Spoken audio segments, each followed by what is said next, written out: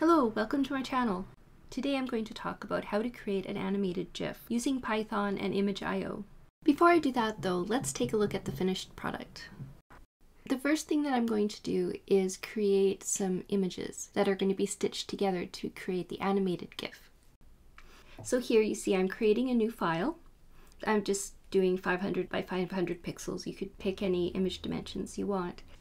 I just generate a new layer. I'm going to do something really simple. I'm just going to try to create a smiley face, and I have no artistic talent, so this is going to be very minimalistic. So I just draw a circle, then I produce an outline from that circle, and I like to just do 4 pixels wide, and there we go. And now I just fill it with black. So that's the outline of the face. Now we want the face to be yellow, and we need to give it some eyes. And again, I'm giving it an outline, this time 3 pixels.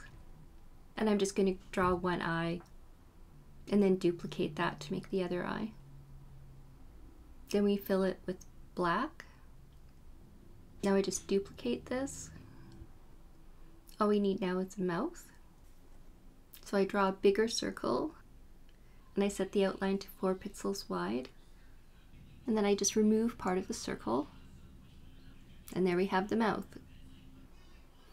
Now I copy that as a GIF and then save it. I'm going to use face 1 GIF. I've already generated all the files that I need. I was just stepping through this as an example. You can modify this as you want, like tweaking the mouth, tweaking the eyes, doing whatever silliness you'd like to.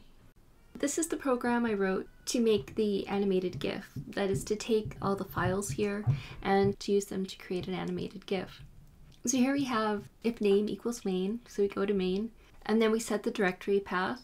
I found that if I just use OS list directory to list all the files in the directory I was using, in this case GIF02, that the file names would be read in out of order. So the animated GIF, keep wanting to say GIF, but it's GIF. So the animated GIF would have frames that were out of the order that I wanted. So what I did was I labeled all of the files as face and then a number. And then I used this just to assemble the names. And here you can see this is what I do in assemble file name. I just generated the file name according to like face, and then from 1 to the number, which in this case is 13. It starts counting at 1. It goes up to the number, which is 13, and it increments by 1 each step. So then we just take those file names and we hand it off to assemble animated GIF. And so there you see there's the directory path, which is data, and then GIF02, which is the directory name. And then we pass in the list of file names. We also specify the name that we want for the output file for the actual animated GIF. The first thing we do is we need more. In order to make the animated GIF, we have to have the entire path name. The first line there, I assemble it.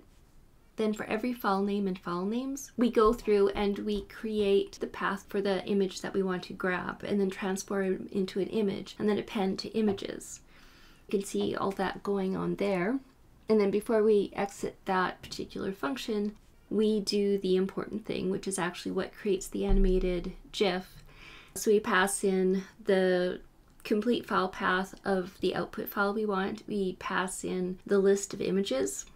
We specify the format that we want, which is GIF, GIF, and we set the duration. And you can do whatever you want there. I went with 1 second, I guess.